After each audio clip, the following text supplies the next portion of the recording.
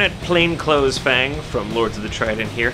A lot of people have asked me, how do you make your t-shirts? And I've done a couple of articles on how the t-shirt process is created, but I thought, hey, I'd do a video to show you that's a little easier to see.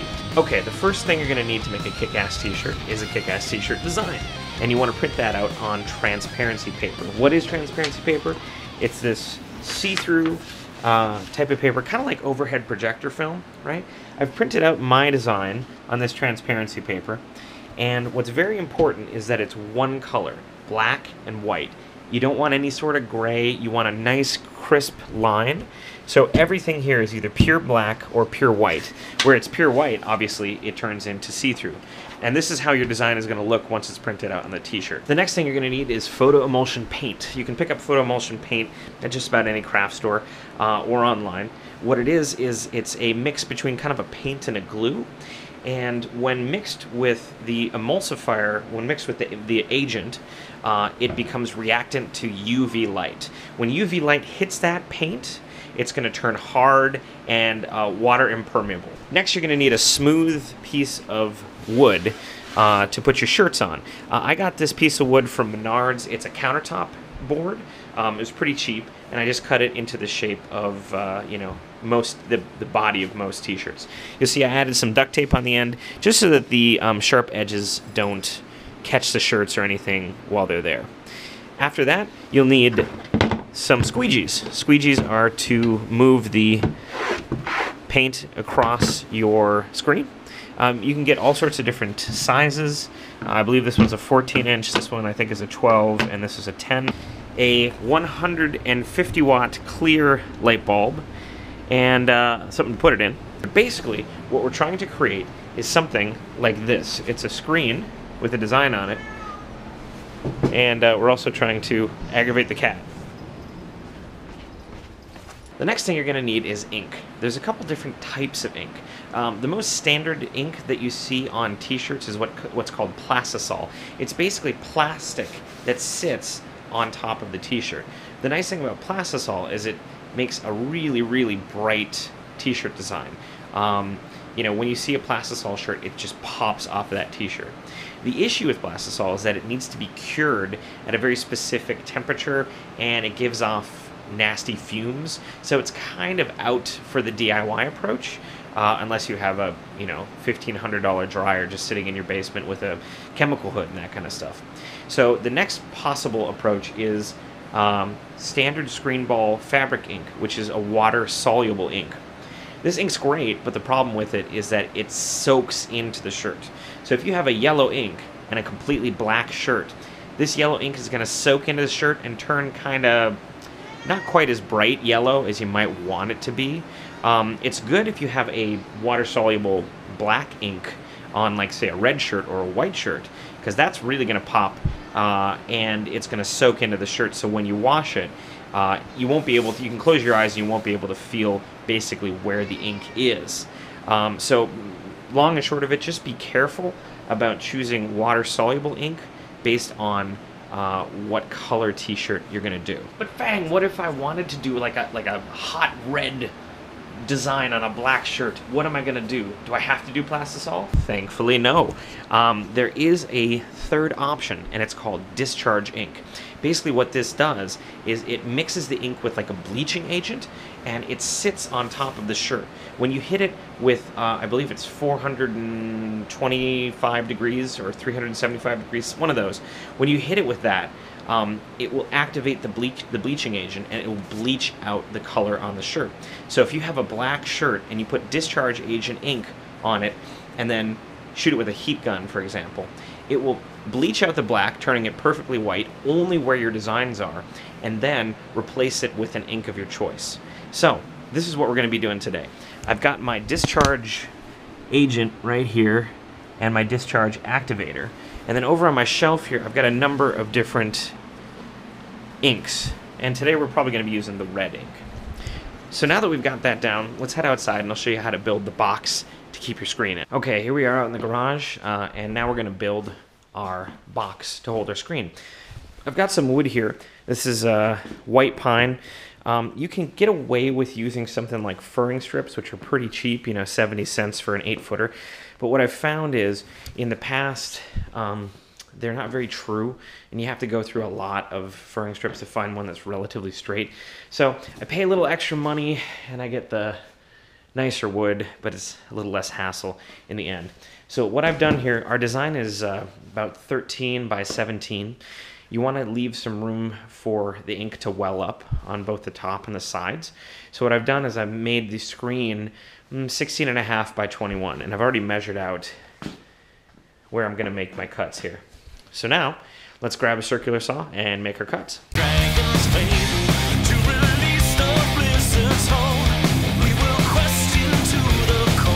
Okay, we got our pieces cut. I got two 16.5s and two 21-inch pieces. Now, I want to fasten them together, so I've got a bunch of these tiny screws here.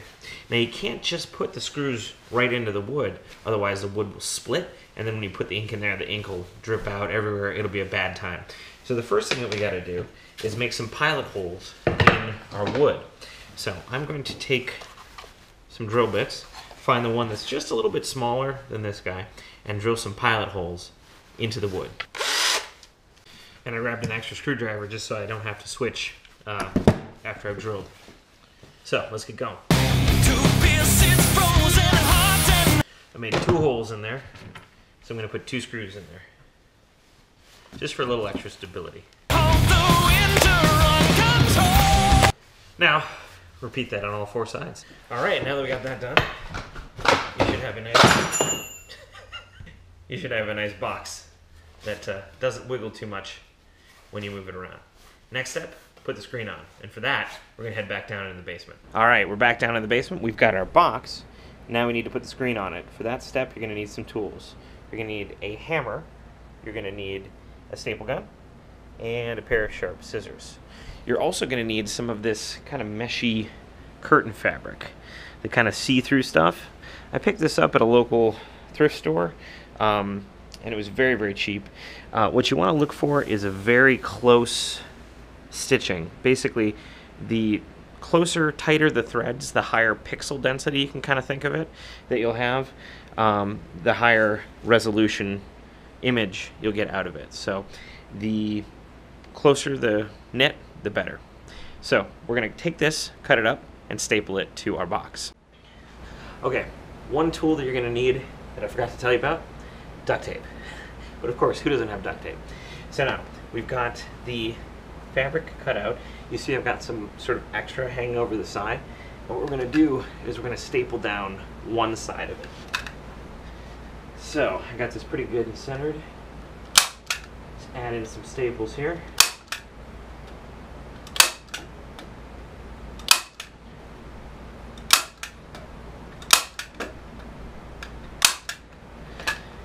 Now you can see I used a pretty decent amount of staples on here, and you don't really have to be shy with it at all. For the next steps, you're going to take your box and you're going to pull it as tight as possible, almost to the point where you feel like you're going to rip it, and then staple down the other sides. Usually I like to get a partner to help me with this, so I'm going to do that right now. Alright, as you can see, I got all the staples on my frame here, and it's pretty tight. But I want to make it even tighter. So what I'm going to do is I'm going to take my scissors and I'm going to cut off the extra on the edge here and leave maybe about a ½ inch.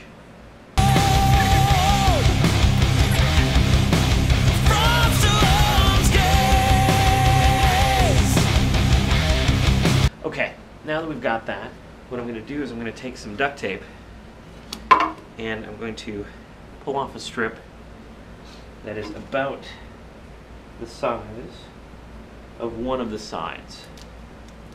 So I'm going to kind of measure it, do that.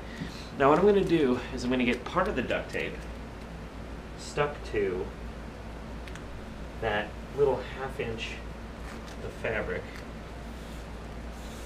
that we've got on here. So if you see, part of it is connected and part of it is still open.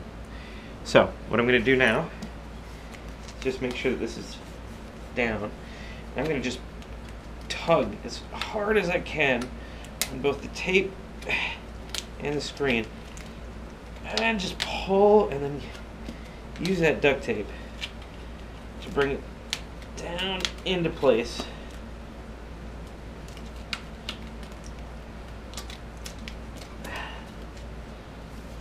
Like so.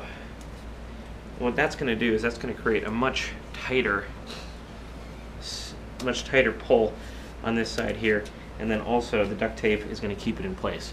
I'm going to do that for the next 4 sides. But wait a minute, Fang, what's the hammer for? Well, if you have some of your staples that don't quite go all the way into the wood, are not quite all flush, you can take your hammer and just sort of pound them back in so that you get a nice flush surface. Because this is the side that's going to go on the shirt, and you want that to be as flat as possible. So as I'm running my hand across here, I'm finding just a few that can go in a little further.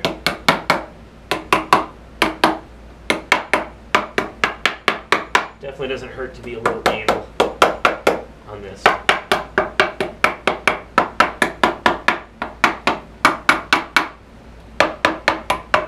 Okay, there we go. Okay, we've got all of our sides duct taped and stretched, and this thing is nice and tight, which is exactly what we want. The next step is we're going to use the duct tape to create some wells for the ink to seep into instead of seeping through past our wood. If you look right here, it's nice and tight, but you know, imagine you're some ink. You can just kind of sneak right under here and get down in there and possibly leak out into the shirt. We don't want that. So what we're going to do is we're going to use our duct tape and outline both the outside and then the inside, making a duct tape to duct tape bond, so that we create sort of a margin area for the ink to live, so that it doesn't seep through and doesn't ruin our shirts.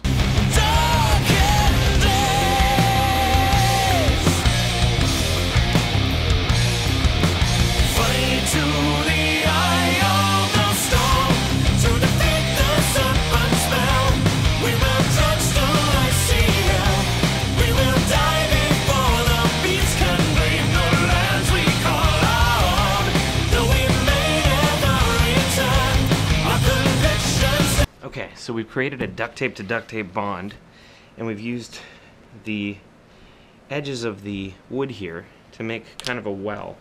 If you can see this, I've pushed the duct tape underneath where the wood and the screen meet, and then that creates a little bit of an ink well, which allows us to keep that ink in there and keep it from seeping onto the shirt below. Okay, the next thing we're going to do is we're going to use our photo emulsion and put it on the screen, let it dry. But before we do that, we have to make sure we're doing this in a non-UV environment, a UV-free environment.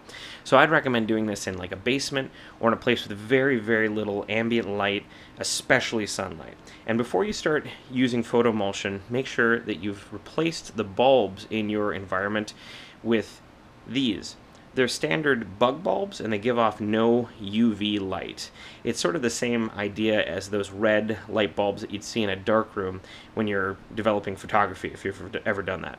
So I'm going to take these bulbs and replace them in my basement so we turn it into a UV-free zone, and then we'll move to the next step. Okay, you've probably noticed by the yellow tinge down in the basement that we are now in a UV-free zone. I've replaced all the bulbs in here with bug bulbs, and then I've turned off all the other lights, closed the doors, locked out the windows. We are safe. No UV in here. Now, we're ready to open up our photo emulsion paint, and we're going to spread this lightly onto our blank screen. I'm going to take my 10-inch squeegee here and just spread it across the screen, trying to get a light coat so that there's no pinholes, no light holes, but everything is evenly covered. If you get extra, just go ahead and put it back in.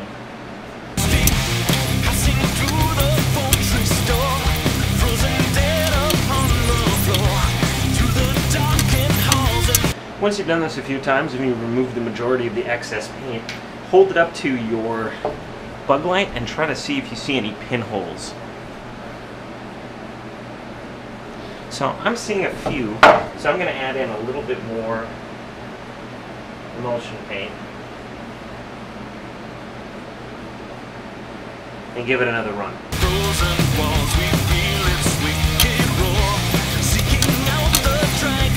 That's pretty good. If your environment is completely UV free like mine is here, you can let your screen dry out in the open under a fan. If not, you may want to grab a plastic bucket, something definitely opaque, put it in there and let it dry, say, overnight. But since we have no UV in this environment, I'm just going to go ahead and turn on my fan and start the drying process. Okay, we've got our screen. It's nice and dry on both sides. So now I'm going to place it down on some black fabric. The black fabric is to keep the ambient light from seeping through to the other side.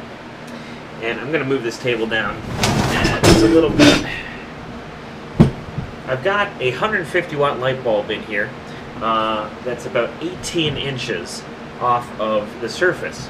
And what we're going to do is we're going to put our design, which you see I've got two copies of the same design that I've taped together. Reason for that is I want it to be very, very, very opaque. I'm going to put it where I want it in my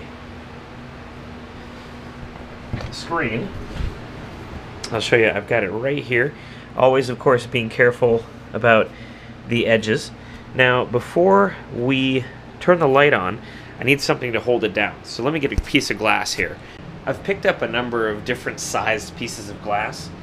This one seems to fit the frame that I've made pretty well. So I'm just going to sit it down here, place it over my design.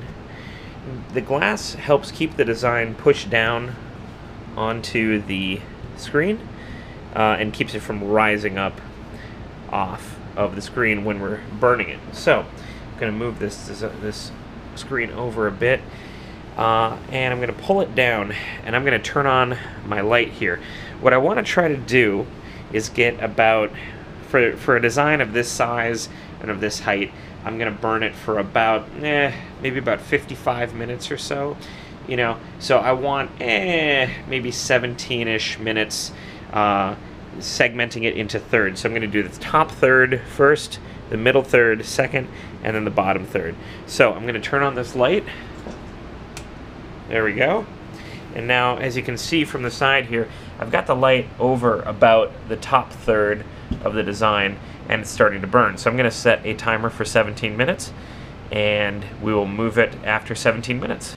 All right, it's been about 55 minutes underneath the lights. I've moved it every 17, 18 minutes. It's top third, middle third, bottom third. And now, the most important step is to wash this out immediately. Bring it over to your sink. Get about lukewarm water on here and start spraying. The parts that were black will wash out, and the parts that were clear will stay opaque. You don't want to blast it with hot water. You want to blast it with lukewarm water. If it's too hot, it might wash out extra stuff.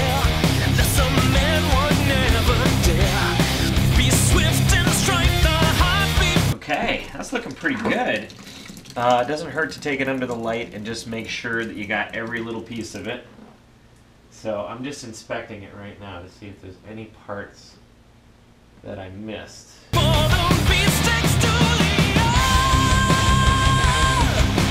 Alright, there we go, we're all good to go. Put this under a fan, let it dry, and you can pop your regular bulbs back in.